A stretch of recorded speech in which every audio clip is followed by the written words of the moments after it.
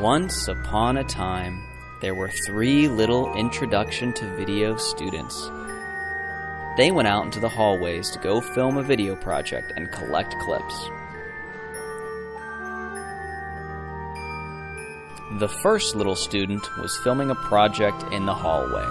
She was a bit of a klutz. She had the tripod set up wrong, and the lens cover closed on the camera. Finally, she couldn't even find the record button. Mr. O'Malley came up and began criticizing the project. He pointed out all the mistakes that she had made, and he raged, and he screamed, and he gave her an F. The second little student was filming a project in the stairwell. She was distracted, lazy, and apathetic.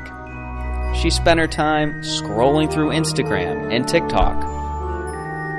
She had her earbuds in and was listening to music. And she wasn't even filming anything besides the wall. Mr. O'Malley came into the stairwell and began criticizing the project. He yelled at the student for her apathy and her typical teenage angst. He raged and he screamed and he gave her an F. The third little student was filming a project in the hallway. This student was focused and organized and had all their equipment set up right. The tripod was set up correctly. The lens cover was open, and the camera was actually turned on. Mr. O'Malley looked for any errors he could find. He searched and he searched, but nothing was to be found. He tried to criticize the student, but her project looked secure. Though he raged and he screamed, he couldn't give her an F. With an A in the class and a project to edit, the students lived happily ever after.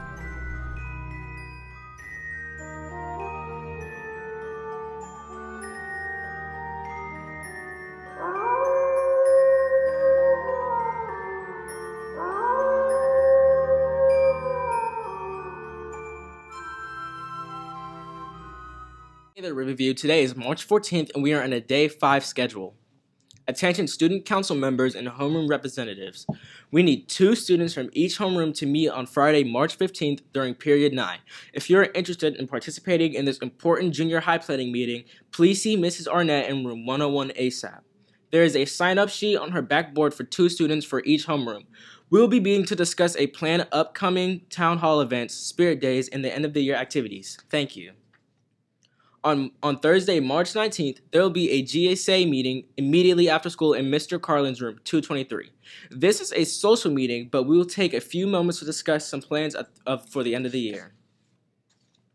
Bible Club will be meeting from 7:20 through 7:35 in the gym on Friday. Ms. Huffman will be our guest speaker. All are welcome, and bring a friend. Help us be Springdale.